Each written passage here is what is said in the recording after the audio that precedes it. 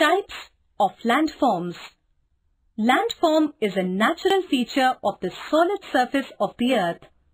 Landforms are either formed by the internal processes of the earth, such as block mountains, rift valleys, etc., or may be shaped by external agencies such as ice, running water, winds, or growth of forests, etc.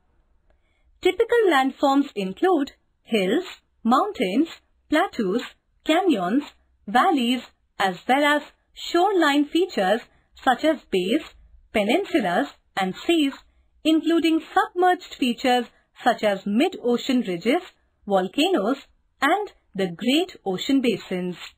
Mountains and valleys formation. A landform is the natural feature of rugged, raised land or depressed land like the mountains, hills, valleys, plateaus, etc. These landforms are made by two processes. A. Endogenous process that operates inside the earth. It leads to the upliftment and sinking of the earth's surface at several places. B. Exogenous process that operates on the surface of the earth.